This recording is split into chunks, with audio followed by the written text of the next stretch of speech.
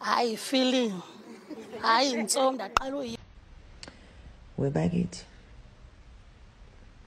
khona into engifuna ukuthi niyazi futhi ibalulekile. Sonke sizalwe emakhaya, sonke sinedlozi, sonke sinoJehova. Amanye amadlozi astronga kunamanye, eminye imithandazo istronga kuneminye. Musani ukuganga ingane zabantu. Awusazi masifika emsamo sithini, awusazi masikhuleka sithini. Musani ukuganga ngengane zabantu, ngoba ulakulizayo you can't buy yourself out of it. Khona amadlozi angafuni ngengane zawo, khona uNkulunkulu othi ingane zakhe mayikhala athi I will act accordingly.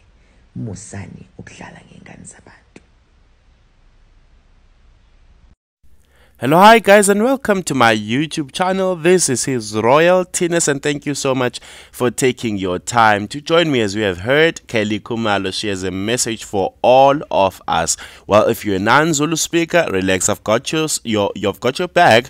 Basically, what Kelly Khumalo is saying is that you need to be very careful of what you do to other people, because they have powerful ancestors, and some are praying to a God who will avenge and vindicate on their behalf. So basically, she's just warning people out there about what you do to others, because it may come back in manifold to you, and the wrath that will come and the consequences of your actions will not be bearable. That is basically the message. What is your take on Kelly's message? Do you think it is probably just a warning, or maybe it's directed to certain people? Thank you so much for taking your time to join me. I love you so much, and God bless you.